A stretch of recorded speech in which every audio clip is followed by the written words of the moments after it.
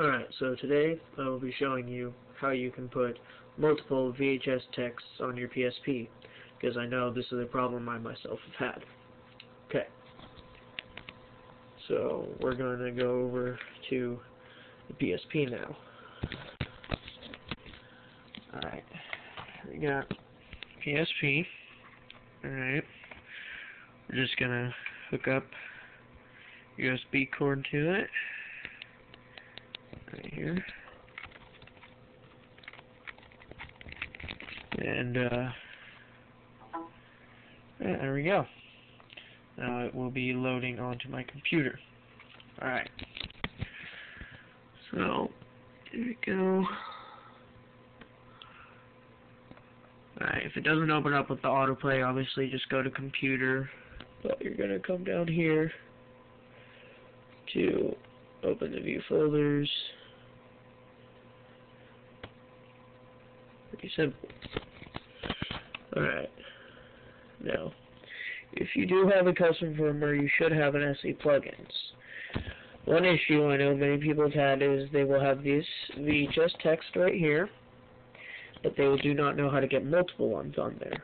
All you have to do is open up that text file. Okay. See, we got those. Then you open up the text file that you want to add to it. Just add some random one from my files.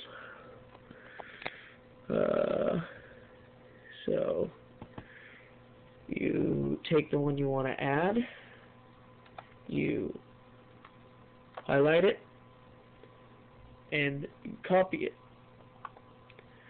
Copy, and you go back to your VHS menu, VHS text on your PSP, and you simply paste it. And there you have it.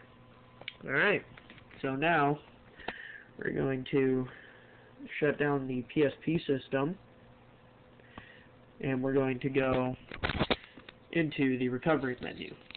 Alright. Alright, so here we got the PSP's recovery menu. Now, I know the quality is horrible, it's because I'm using a phone. Alright, so we just go down to plugins. It says plugins if you can't tell. Hit X. Go down to whichever SE plugin you want to enable. For example, if you want to put a custom theme on your firmware, and that obviously depends on which firmware you have. Go up to this one. It's called CXMB. You can Google that, and you click on it, and it will enable it. And that is how you put multiple VHS texts on your PSP.